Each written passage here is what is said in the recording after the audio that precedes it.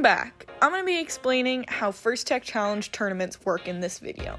This is for NorCal or for other regions that have the qualifying tournament regionals system.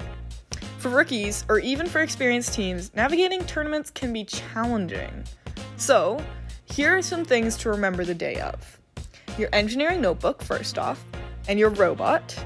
Then your robot controller and driver station phones and chargers, or if you have a control hub, then your driver station phone and charger, and your control hub.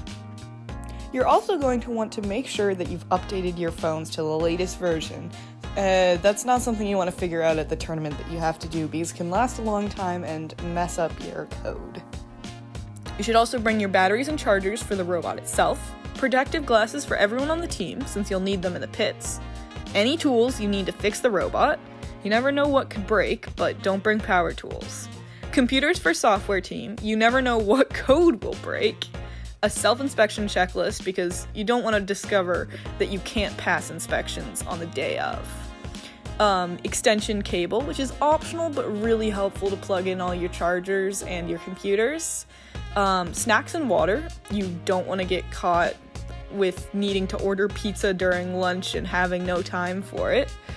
Closed-toed shoes, definitely a must. The control award application, if you're going to apply. Team shirts and swag is generally something that's good to have, just to, show a little bit of extra spirit, but it's definitely optional.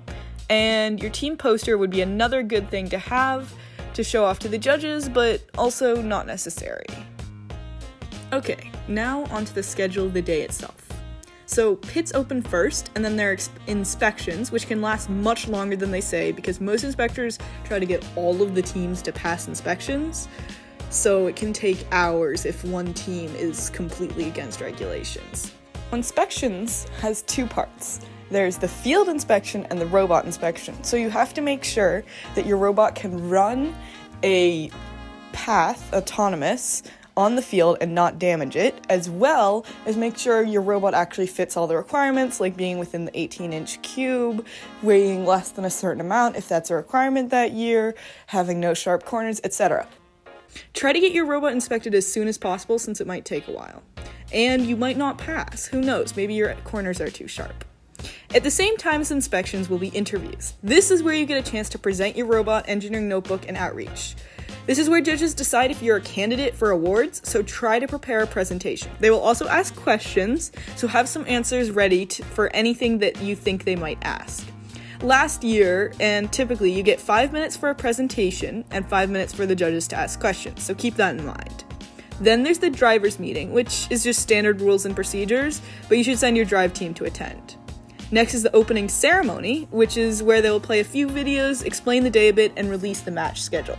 This is when the action begins. However, be aware that judges will be going around the pits to interview award candidates in more detail during the matches, but before lunch. You should have some knowledgeable team members in the pits ready to answer questions if they come. You should also have a pit crew of people to fix broken parts or code and tighten screws between matches. The first active stage of a tournament is the qualification matches. These determine your ranking, and each team plays the same amount of matches paired with random team and against two other random teams. When the schedule comes out, it usually looks something like this. Highlight your matches, like we have in here, to make sure you can talk to your alliance partners to figure out strategy and autonomous compatibility. You may also want to figure out who you are playing against just to be extra prepared. Now, onto the specifics of the matches. You probably know how to score in the 30-second autonomous period and in the 2-minute driver-controlled period, which also includes a 30-second endgame. But you may not know how this applies to your ranking. All of those points contribute to each match's tiebreaker points and ranking points. Ranking points, or RP, are fairly obvious. They tally whether you won, tied, or lost, and are the main deciders in rank. If you win, you get 2 ranking points, or 2 RP. If you tie, you get 1, and if you lose, you get 0. The scoreboard generally shows the up-to-date ranking, but remember that the RP is averaged, so if they only have played 1 match, it might not be very accurate yet. You can check how many matches they've played by looking at the column labeled Plays. The ranking is not final until everyone has played 5 matches, or however many is at your tournament. Okay, now the second of the two, tiebreaker points, are generally the less understood. They're essentially tiebreakers, as the name indicates. Now, tiebreaker points, or TBP, is how much the opposing alliance scored. So it's not how much you scored, it's how much the opposing alliance scored. But it doesn't include penalty points. So if you score 200 points and the opposing alliance scores 50 points, you get 50 tiebreaker points. If the other team has a total score of 100 points, but they got 10 penalty points, then you get 90 tiebreaker points, not 100. If two teams have the same amount of ranking points, the team with the higher tiebreaker points gets the higher rank. Okay, so let's say you know what your ranking is. Now what happens? First off, there's the alliance selection.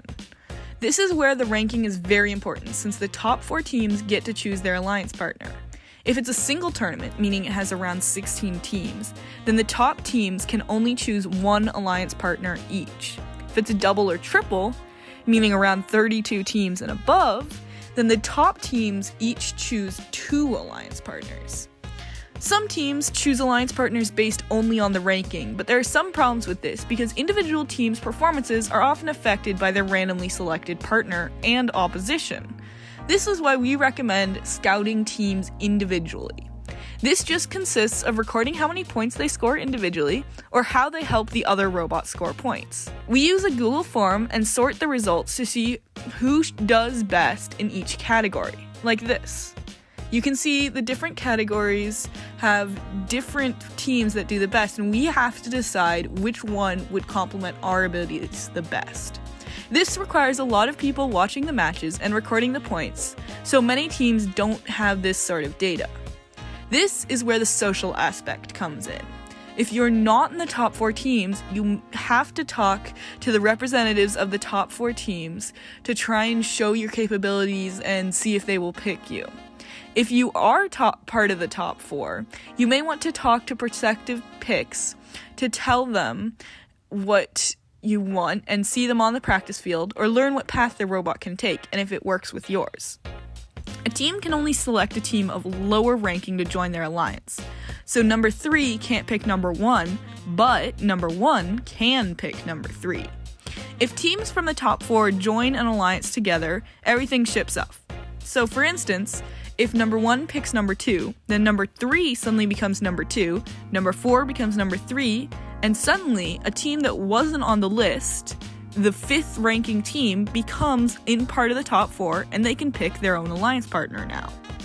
If a team picks another to be their alliance partner and the pick team says no, they can't be part of any other alliance. So if you're not part of the top 4, you should probably say yes if you want a chance at finals. Wow, that's a lot, but it's all important stuff. Now, after alliance selection, there's a short amount of time where you should probably test your code and driving with your alliance partner. But performance on the field is not the only way to advance. Awards can get you a ticket to regionals too.